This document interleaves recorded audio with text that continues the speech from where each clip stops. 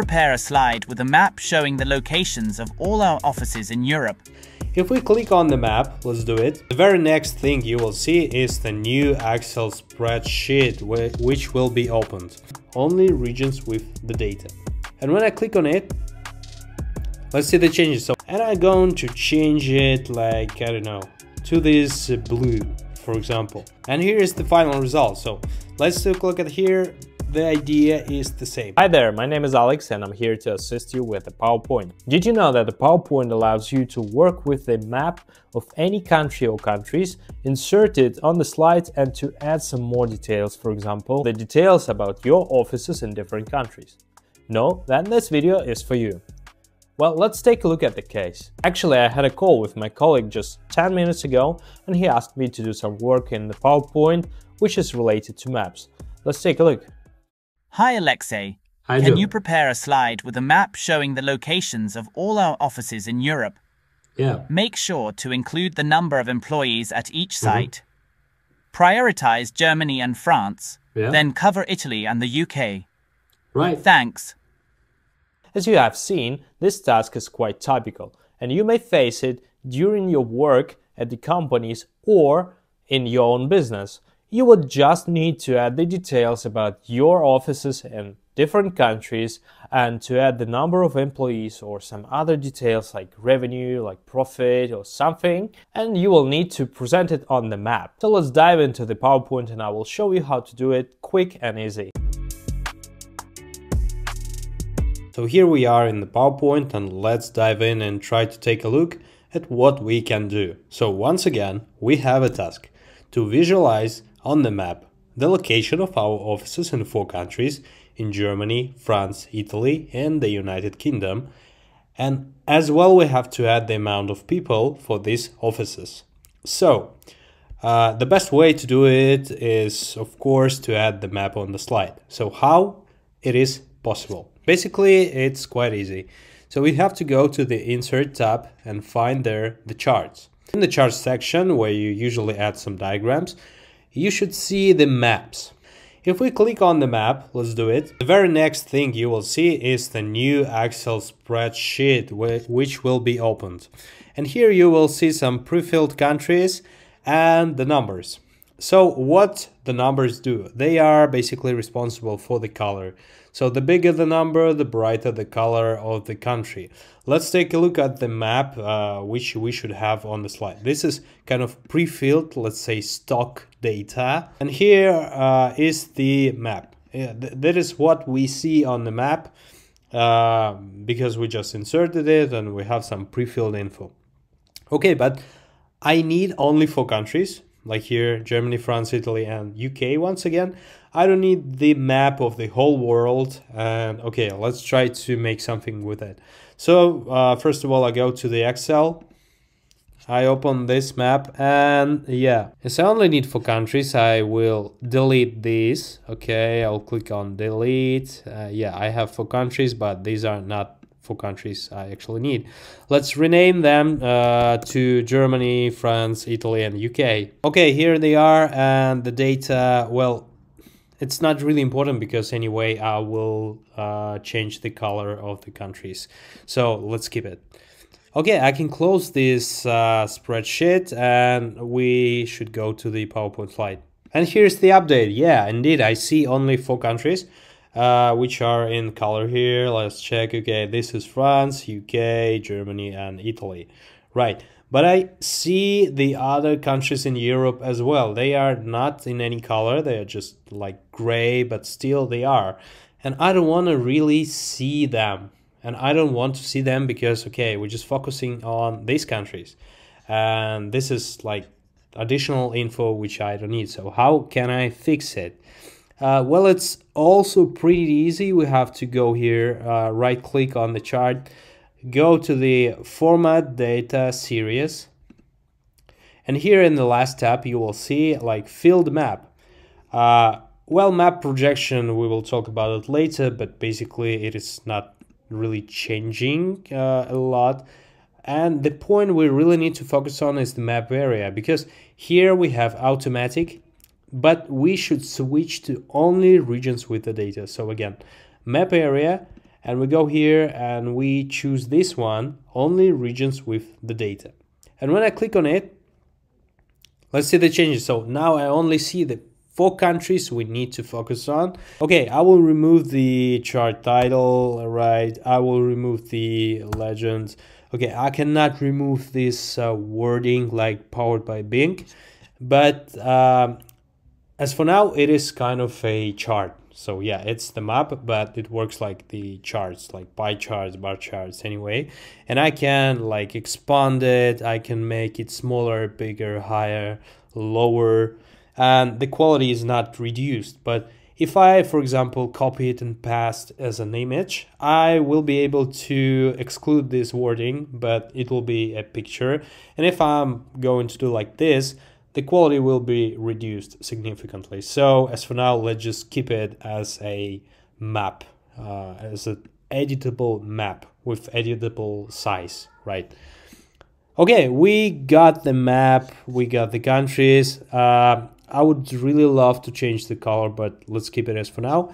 What we need to do next. So I checked the email from my colleague, and here's the data about the amount of people in the offices. So I got 900 for Germany, 700 for France, 1,100 for Italy, and 2,000 for UK. Okay. The next thing we should do is to add the data. And yes, you can do it automatically. You can click on the map, do the right click and click on the add data labels, and you will see these numbers we have in the spreadsheet pre-filled. But this is not what we really want to see. We want to see at least the numbers of our employees. We can go to the Excel sheet, change the pre-filled numbers to this, but this is not the approach I would like to show you, because indeed it is easy, but it's not really beautiful. What do I mean by this is to add this kind of the circles here. Don't forget to hold the shift to draw a perfect circle. If I'm not holding the shift, I will have like this. This is not the circle, this is not the thing that I really want to see if I'm not holding the shift. But if I do, I'm holding the shift and I will put it here like this, and I will put it on the front here. I will change the outline to white. I've changed the outline to white, and I will also make it more like, I will increase the weight of this outline. And let's make it a little bit more smaller, because it's kind of it is more about the design, so it's not really functional. So I've just made it a little bit smaller, and as I didn't know about the colors of each country, as for now I just keep it with the same color, but obviously I would have to change it, and this color inside the circle will be changed. I will still keep the white outline, but yeah, I will change the color. Okay, we will have just four points for each country, and then I should somehow to add the info about, okay, this is France. For France we have 700 people in our offices, and this can be done by adding kind of the container. So if you choose this rectangle here and draw it like this, and you increase you will go to the zoom, and you will see this like yellow square. Click on it and you just move it right or left. You will be able to make the round corners. If I go to the right too much, I will have like this figure and this figure if I go to the left. And obviously I would need something like in the middle. Okay, let's keep it. Yeah, this will be I don't have any feeling for this shape, but let's say I would like to have maybe gray outline and not really bold. I will decrease the weight like this, and here I would like to write like, okay, this is France, I have 700 for it, and I will try to make it like this. Okay, we have 700, so I will reduce the size because 18 is too much. Okay, and this is for the France, right? Okay, this is for the France. Okay, I will also reduce the size of the country name. In general, it would look like this. Okay, we have 700 for France, and we will add the info for other countries like for UK, for Italy, and for Germany. Right, but the next thing I would also like to add here, okay, we will have the map, but we would also need to add some other info, for example, the title, for example, some other data, and I will show you the example. So my colleague just told me about the visualization of the offices and the people in there, but I will add other details and I will show you how to visualize it. But my idea is to basically to put it in the container, because as for now, yeah, we can keep it like this, but maybe you have heard about the Banter grid technique. The Banter grid is basically about putting the content in different containers. Just a quick check how we can change the color of the countries. For example, I have chosen the Germany, right? I just do a right click, I go to the format, data point, and here I have the general menu like fill. And I'm going to change it like, I don't know, to this blue, for example. And yeah, that's the thing, just change the color, and I will try to pick the color for each country to make it more beautiful, to add the title, add the data here, and I will show you the final result. But basically that's all and even more you should know about the maps in PowerPoint to make the slides with the map. And here is the final result. So let's take a look at here. The idea is the same. Like I said, here we see the info about the total amount of employees. Here we have the data about the case streams like IT and PR. I have some data here, but you may not have it. You may have the different data. It's just the example of the content on the slide. Like we have the map here on the right. In the container here, we have some details. You may have more details, you may have less details.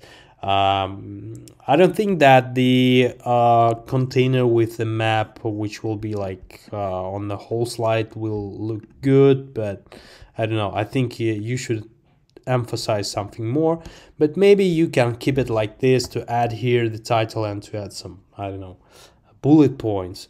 This is up to you. This is just about the how you put the content on the slide, but the idea is like this. So I've changed the color of the countries. I've added details about the amount of people in each country in the offices. I've added the title of each container. So if you remove the title of the container, it will look a little bit like empty. So generally I add the titles for each container. Here is some general wording. It will not be visible at first, just some additional info, but still, if I remove it, it's a little bit empty. And here is the title, like we have the info that our offices are expanding. And so this title is all about the expansion. By the way, Joe is about to connect in Zoom with his comments regarding our map, and he was extremely happy in the email regarding our solution. So let's take a look at what he says about it. Thank you very much, Alexei. Now I see our offices and the amount of people on the map.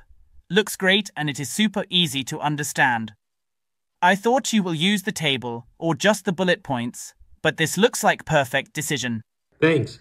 So yeah, basically that's it. So we have added the map. We have added the data, we have changed the map so we could see only the countries where we have the info. I've put it in the containers, I've added the numbers, I've added the country name, so changed the colors, added the containers, so it's the gradient fill here. And yeah, that's it. So I hope this video is helpful for you. I tried to explain it in details and maybe it's even too much, but I would really appreciate if you leave a comment, hit the like or subscribe button if you liked it, and let me know about your questions. I will try to assist you as fast as I can. Thank you very much for watching. See you later and in different videos. Bye.